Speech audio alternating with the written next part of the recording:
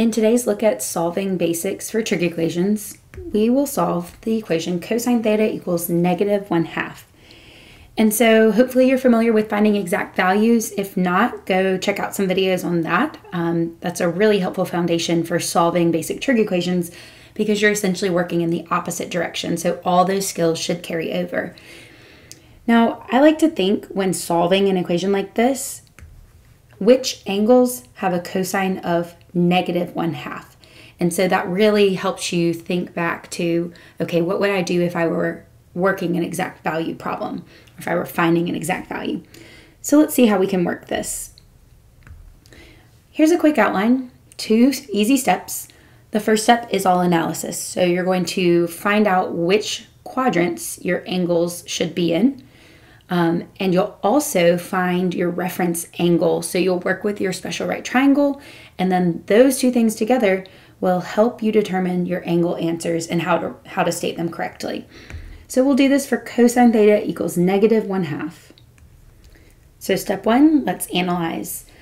We're going to use that acronym ASTC. You may be familiar with it. Think all students take classes.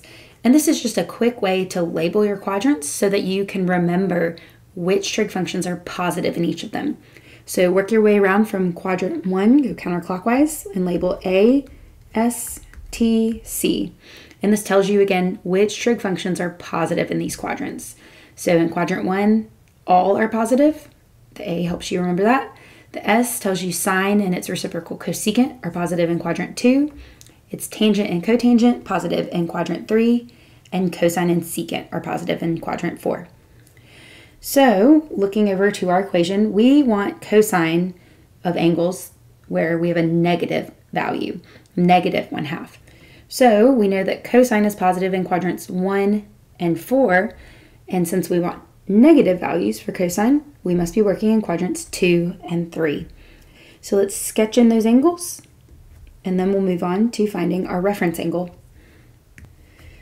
Okay, so when we're finding our reference triangle, you definitely want to be familiar with your special right triangles and how they work on the unit circle. I'll post a link to a playlist that has videos on that if you're looking for some extra help there. But right now, let's just recall that when we're dealing with cosine of an angle on the unit circle, it's going to be the x coordinate. So think the horizontal leg in terms of triangles. So that's the shorter value for your special right triangle. That means the vertical leg is the longer one. And we're dealing with this special right triangle that has a 60-degree central angle. I call it the 60, 30, 90 special right triangle. And so that means our reference angle for both of our angles is going to be 60 degrees, or usually we're working in radians when solving trig equations, so we'll call that a pi/3 reference angle. And remember, reference angle is simply from terminal side to x-axis. How much rotation is there? All right, so now that we know this, we can determine and state our angle answers. Step 2. I like to do a little bit of labeling here. So we know that a half rotation would be pi, and since we know our reference angle is got a denominator of 3, let's write it as 3 pi/3. Okay, so we know our quadrant 2 angle, let's tackle that one first, is going to be rotation like this. So it's pi/3 less than pi, or 3 pi/3. So just do quick subtraction there, and that tells you that your angle in quadrant 2 must be 2 pi/3. All right, now let's find our angle in quadrant 3. So similarly, we know a half rotation around is 3 pi/3, and then we go 1 pi/3 more. So that must be addition. 3 pi/3 plus 1 pi/3 is 4 pi/3. And eventually you'll get so familiar with this, you'll just know that these are the two angles in quadrant 2 and quadrant 3 that have the reference angle of pi/3. That's another really nice perk of radians. It's very easy to find these.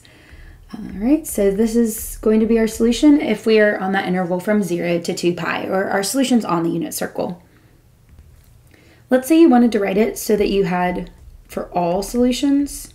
So if some problem said find or solve this for all solutions, that means not only the ones that are from the unit circle, but all the angles that are coterminal to each of them. And so we can write the solution in a really clever way. We'll write two equation solutions. So let's start with the quadrant 2 angle first. We're going to say that theta can be 2 pi over 3 plus 2 pi k, where k is any integer.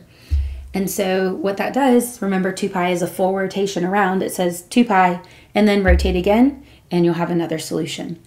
And we can do the same thing for 4 pi over 3. So we'll say theta also can be 4 pi over 3 plus 2 pi k. You may use any other variable. N is another common one, so it's just whatever you like.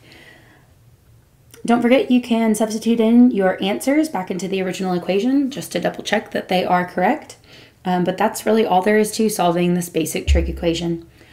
Check out the links in the video description if you want more worked examples or help with any of the other unit circle and solving type topics.